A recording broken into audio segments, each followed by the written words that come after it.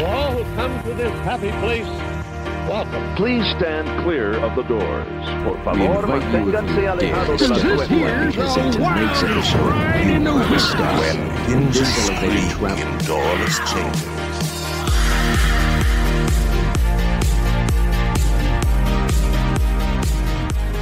Hello, and welcome to Miles from Main Street, your Far From Disney podcast. My name is Mykhailo, And I'm Bryan, and we're here to talk about Disney World, but especially coping away from Disney. which we know a lot about being from the Midwest. Here at Miles from Main Street, our preferred travel agency is Magical Vacations by Kimberly. Kimberly is a Disney expert and can handle all of your Disney planning needs. She can also plan Universal and all major cruise lines. Contact Kimberly at magicalvacationsbykimberly@yahoo.com.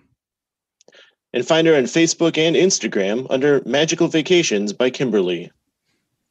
So today on Miles from Main Street, I've got my sister, Tatyana Lubov, here. Woo! And we're going to talk about something that's pretty near and dear to our hearts, one of our favorite rides. We're going to be talking about the Haunted Mansion today. Yeah. So I know, Tatyana, Haunted Mansion is one of your favorites, definitely one of my favorites, especially at the Magic Kingdom. And a little bit of history. Haunted Mansion was one of the last things that Walt Disney oversaw before he passed away. They both, the Disneyland and the Disney World iterations, both opened up around the same time. The Disney World one actually opened up with the park in 1971, and so that's cool. It's an opening attraction. It's still there. And then the one in Disneyland, actually, the building stood there for a really long time before they opened it. So that's interesting too. With the history with that, it's really cool to kind of see. I know there's a couple videos you can find online about Walt kind of walking around and pointing out all the cool different effects that they were going to put into the Haunted Mansion. And this was all kind of around when they first started to do Omni Mover type rides, which is they have the Doom buggies, and so everything kind of moves all at the same time. Because before it was going to be a wax museum. So that's cool that they were able to switch that around, and with that they were able to get higher capacity. So a little bit of history there. Obviously, it's if you don't know Haunted Mansion, then you're probably living under a rock. But it's a kind of like a spooky. What kind of ride? Like they have these at. It's like I can't find it right now in my brain. What kind of? It's like a. Like they have them at like carnivals. Like what kind of ride is this? A haunted house? Yeah. I can't even find that. Yeah, it's like a haunted house type thing, but definitely a Disney haunted house. So Tatyana, I know that you like spooky things in general, anyways. But what are the things that kind of draws you into the Haunted Mansion? I love that it's spooky. I've always loved. I had an emo phase growing up. I used to shop at Hot Topic and Spencer's. I don't know if Spencer's still exists. But I love horror movies. And I love Disney, so it's kind of like the child of those two things that I love. Yeah, and I love the movie. I don't care what people say. I love the movie that's based off of it. Yes. Yeah, and there's always something new that you can pick out when you're on the ride. And that's, at least the last time we went, that's something that I was doing recently, especially when you drop down into that, like the last graveyard singy section. Mm-hmm. There's always some tombstone I haven't looked at, and I'm like, oh, that's cool. Yeah, another kind of piece of history is so there's two different technically two different rides because there were two different Imagineers that were trying to pitch what they wanted the ride to be like. So there's the scary section, which is the front section, obviously, and then there's the whimsical section, which is the back half where they're singing "Grim Grinning Goats" and there's all kinds of crazy stuff happening. And so that's another cool little piece of history. And that's one thing that I enjoy too, is kind of like picking out those little things because there's just so much to that ride. And that's kind of one of those, because this is like an old ride. Like this ride came out way back in the day. 51 years old. Yeah. I just Wikipedia'd that. I was like, maybe I should prepare some history. Yeah, and it's kind of, I've said this before on the show, but I really enjoy original content from Imagineers, and this was like the best time for Imagineers. It was like the golden years for Imagineers because they were coming up with so much stuff, and it's pretty typical for these older rides to just be jam packed with all this crap, like all of this stuff, all of these different effects, and the Haunted Mansion, it like definitely takes the cake for stuff like that. Yeah, for sure. I feel like nowadays things are just going to be based off of Disney movies, which is still great. Like Ratatouille, I think is probably going to be totally awesome from what I'm hearing. But yeah, I don't think they'll have any of this like original content anymore, just because the Disney universe is so big that they have so many things to pull from. Which will also, like, I get it, that will satisfy fans and bring people in. But yeah, I don't think we'll probably see anything that's original content like Haunted Mansion. I honestly can't think of the last thing that came out. I mean, it might be Tower of Terror, which is another one of my favorite rides. That was just like an original concept. Like I can't think of anything recent. Yeah, it is kind of weird that they were basing Disney movies off of Disney rides. Like that wouldn't be nowadays at all. I know. And the big one when that comes to mind is Pirates of the Caribbean. Oh yeah, that one did so well. But again, like you mentioned, I love the Haunted Mansion movie. It's one of those movies that like I watch every Halloween just because, I mean, it's spooky and it's not really Halloween themed.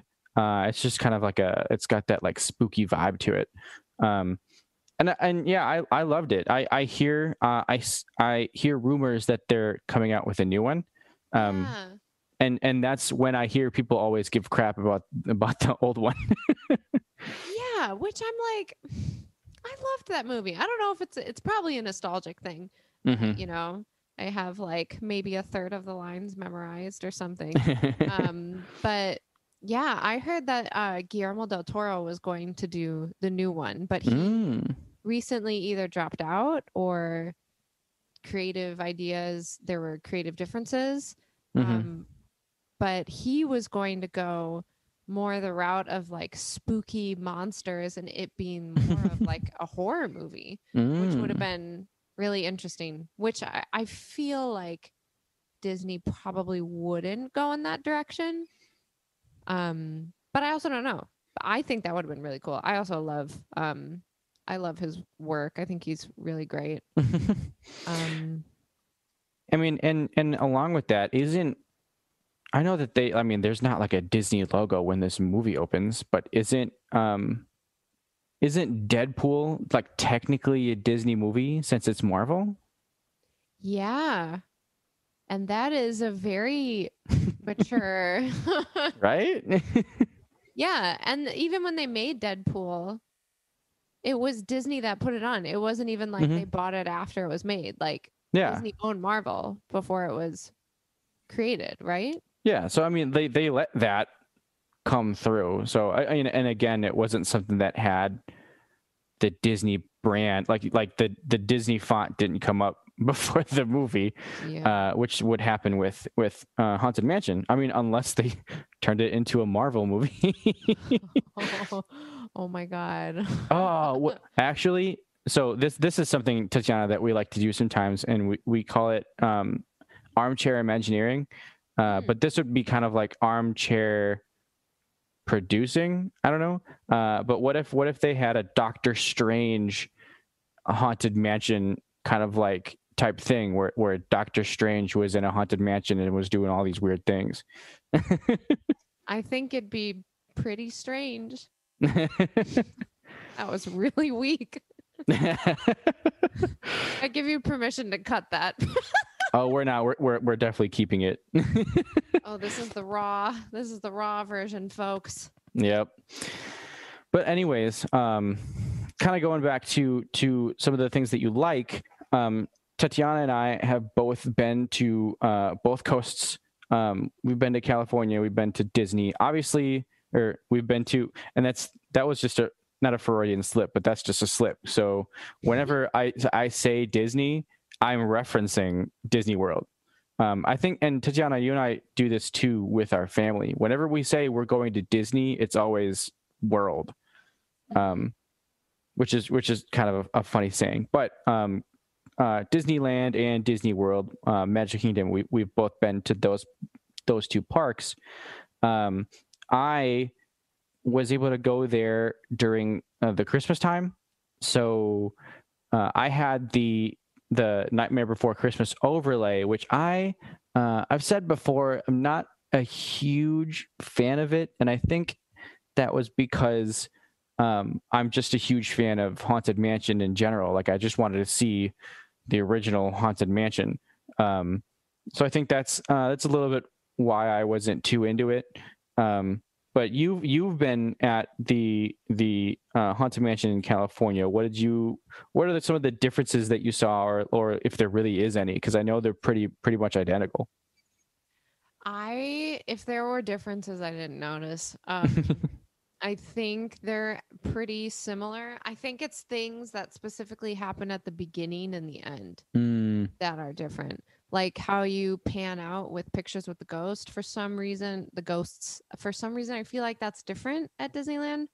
But then again, I've only ridden it once, and it was like we had to choose. I was with a group of people, and we were like, "Park's about to close. We only have one ride. What are you gonna do?" So I was like walking around all day, delirious.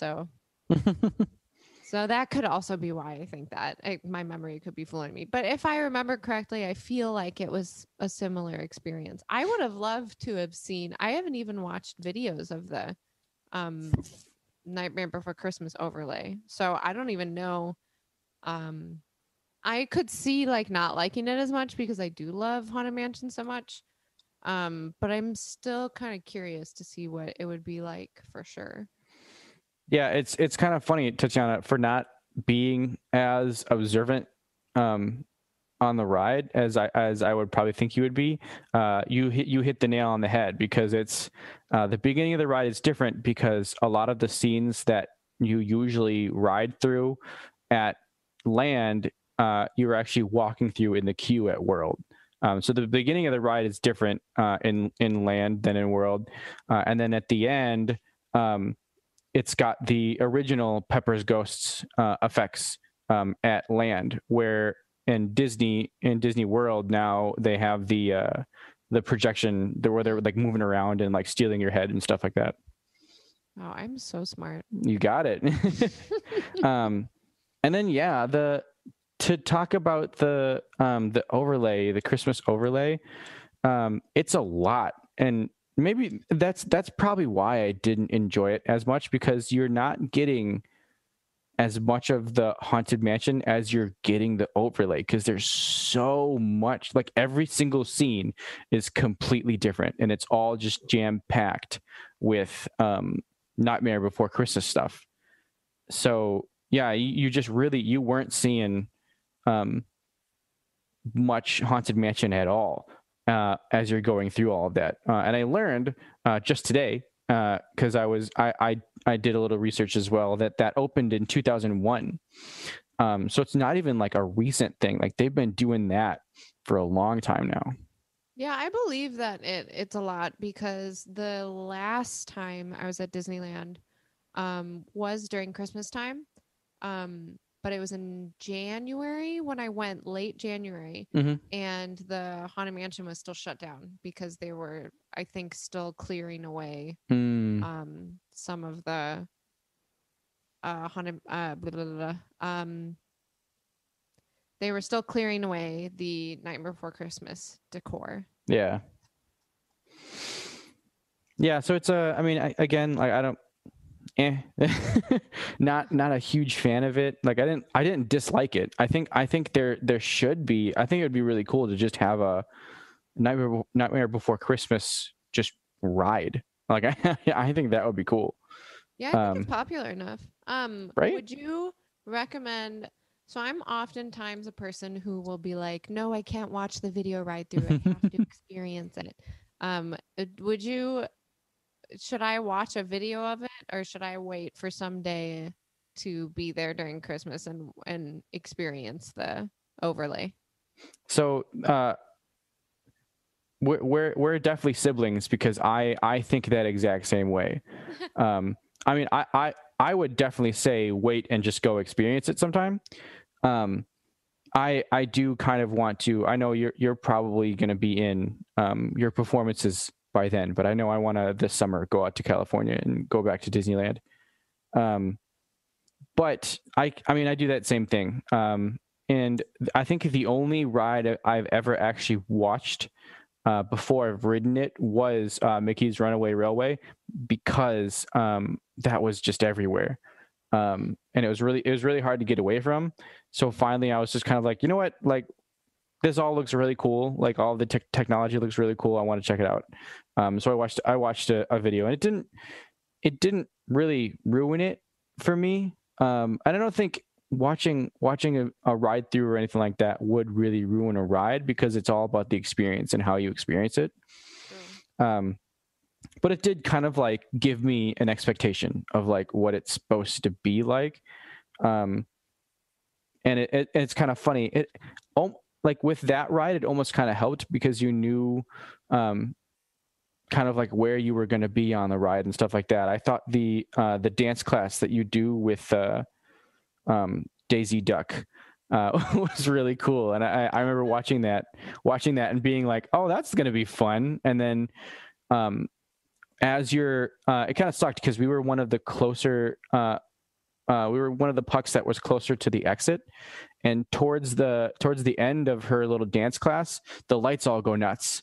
And being a lighting nerd, I really wanted to kind of look around and see what was happening. And so I remember us backing out and me like trying to turn my head and really trying to, yeah. But just that whole ride in general, I thought the coolest thing was, I mean, again, as a lighting nerd, it's all projection mapped.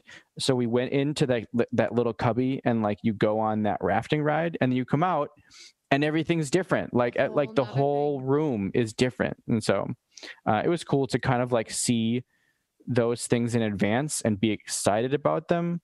But I mean, I did the same thing with Rise of the Resistance, where I didn't watch any ride throughs. I had no idea what ends up happening to you, and the experience was amazing, and especially with the way that the queue happened, because I could have easily had known that, okay, now we're going to go here, and like now in the queue we're going to go here, and this person's going to yell at you and you're going to get scared. But it was so cool to just experience all of that just like as they happen and not have any preconceived notions of like what it's going to be like.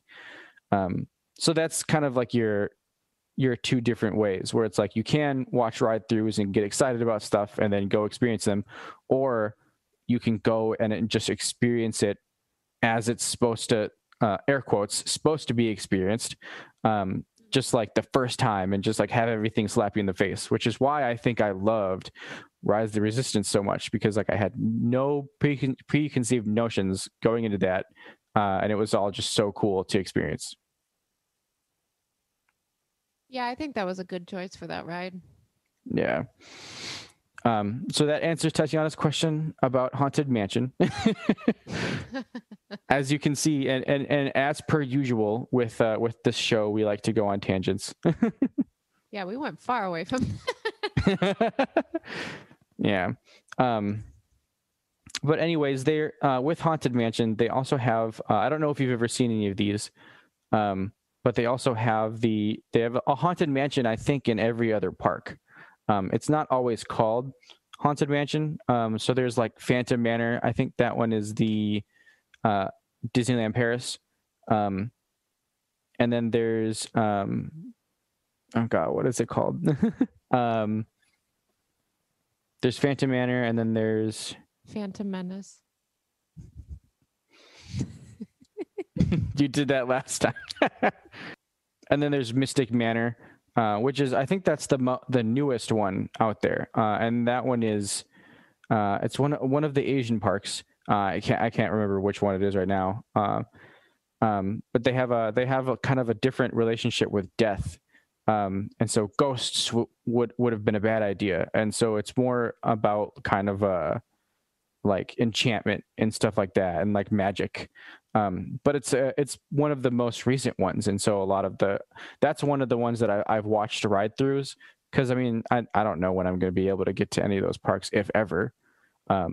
Definitely bucket lists, but watching ride throughs of those rides, the effects that they have on there are so cool. And so that's kind of one thing we could talk about, is we could be armchair Imagineers and say, like, I know what my answer would be, but like, should Disney start really updating these rides because of the technology that they have and their ability to make these cool stories? What do you think? That's a tough one. I almost like when they preserve some of the rides, Mm-hmm. and then just keep expanding. I mean, yeah, that makes sense. That would definitely be my answer. I mean, my answer would be like, no, don't touch it. That's just kind of like and I'm not that way. Like I am all for changing things up. Of course, I'm gonna get pretty angry if they ever end up changing Tower of Terror, because that's something that's already happened at the other parks that turned into Guardians of the Galaxy, or something like Rock and Roller Coaster. But that's another thing where it's like, I love that ride, but if they were to kind of change it up, like maybe make a new, like have a new band, Like Fall Out Boy. yeah, be like like a new band. Oh yeah, definitely. Oh my God, we're going down. Going round. Yeah, that would be perfect. There we go. We're gonna the next episode with Tatyana, it's gonna be about Rock and Roller Coaster and about how we're turning it into a Fall Out Boy themed ride. That's right. Perfect.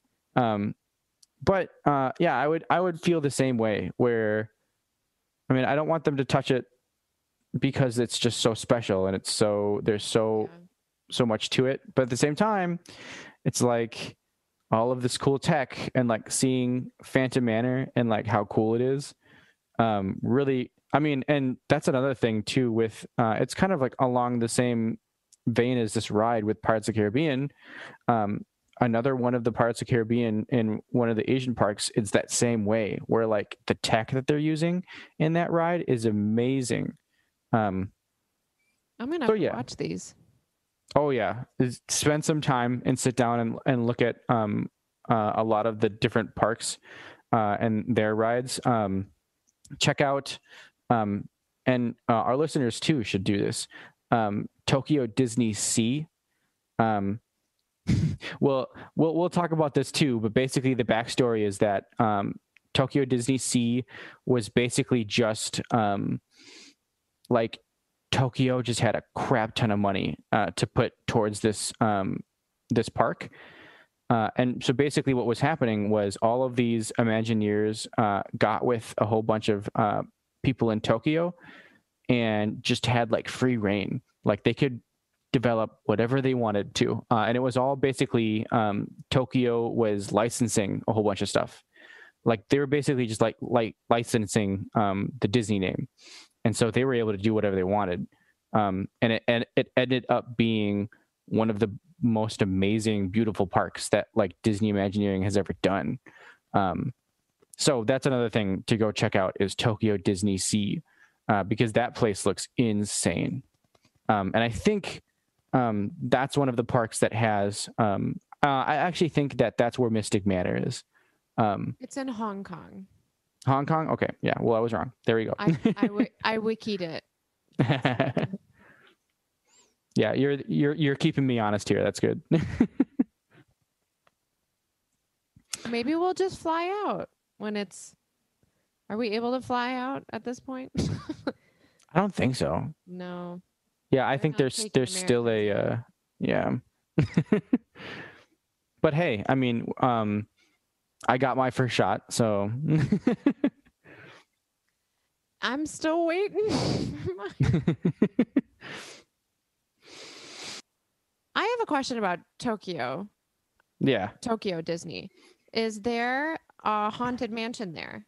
Is that something we need to look up? There might be. I thought that there was a haunted mansion at all of the different parks, but it might not be. And I know that Tokyo. So there's Tokyo Disney and there's Tokyo Disney Sea, which those are two different parks. And this is Tokyo Disney Sea, as in the letter C, or SEA, like body of water. Yeah, and so that's and it's kind of funny with that park. I always actually thought it was like a SeaWorld knockoff type thing, because it's kind of more towards that. It's almost like a SeaWorld. Like yeah. It's kind of, and it's actually like right on the ocean. So it's like they've got all these humongous tanks, and then you can like look out in like onto the ocean. What? Oh yeah, that like you should, and all of you guys too should all look up Tokyo Disney Sea because it's insane. But it's kind of like the Animal Kingdom, but for sea. And that's what that's kind of like what the theme was. And so it's too bad they don't own Aquaman. I know, right? Aquaman it's not Marvel, it's the other one. DC. It's DC, yeah. It doesn't look like well, wait, it's talking about they're listing the cast for the Ghost Host, and it says someone's name in Tokyo. Mm-hmm. But I'm looking at the list and it doesn't. Oh, yep. I totally skipped it. Tokyo Disneyland. And it's in the area of Fantasyland. It's been operating for 37 years. So my research was not very good there. Yeah, after this, I think I'm just going to go to YouTube and just watch all of the different haunted mansions. So, to end the episode with a little bit of history, since we're just wiki pirates right now, Disneyland, the original Haunted Mansion, opened up in 1969. The Magic Kingdom version opened October 1st, 1971. That's when Disney World opened. Tokyo Disneyland was the third one. And Tokyo Disneyland came out kind of right after Magic Kingdom did. That opened in 1983. I'm pretty sure this one is actually the Tokyo Disneyland one is a little different. It's more, I think it's like more Western themed, if I remember that correctly. Unless that's the Hong Kong Disneyland one, Mystic Manor. No, it's not. No. So Tokyo Disneyland, Disneyland Park Paris, that's Phantom Manor, opened in 1992. That one's in Frontierland. Is that the Western theme? Yes, that's the one I'm thinking of. Yep. And it's because they were going to open up way back in the day, not way back in the day, but when they were coming up with Frontierland at Magic Kingdom, they were going to open up Thunder Mesa, which was going to be like a full land of Frontierland that was like everything was going to be connected. But instead of doing that, they put in Pirates of the Caribbean because everybody in Orlando wanted Pirates of the Caribbean. But in Paris, that's what they did, was they ended up making basically Thunder Mesa. So Big Thunder Mountain was in the middle, but it also kind of ties in Phantom Manor and all that stuff. So that's cool. Hong Kong Disneyland was the next one in 2013. And that one is Mystic Manor. And that's the last one. That's pretty recent. So yeah. Hong Kong Disneyland and Hong Kong Disneyland is pretty recent anyways. So I think that's all of the Disneyland style parks that are out there. So the Haunted Mansions are all in Disney, like Magic Kingdom style parks. I think that's what they call them.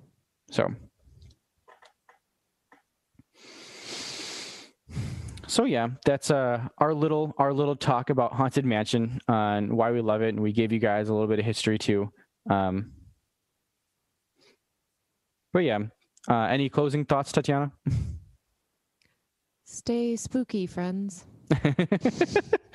That's Tatyana's going to open up her own podcast, and it's going to be all about the spooky things of Disney. That'd be cool. Yeah, and that's how she's going to end it. Oh, of course. You would be part of our podcast. You would just be another channel. Oh, nice. I'm the spinoff. Yep. Cool. Well, we'll have Tatyana on again to talk about some other stuff, I'm sure. But thank you, Tatyana, for talking to me about Haunted Mansion and helping me out with this episode. Yeah, my pleasure. Great. Well, that's all we got for you today. We'll see you guys next time on Miles from Main Street. Thanks for tuning in. If you enjoyed the show, please rate us on iTunes and subscribe. Email us at milesfrommainstreetpodcast@gmail.com with any thoughts, and visit us on Facebook under Miles from Main Street. We'll be bringing more to you weekly and look forward to talking to you then. Until next week, remember, some live close, but most of us don't. So let's talk about it.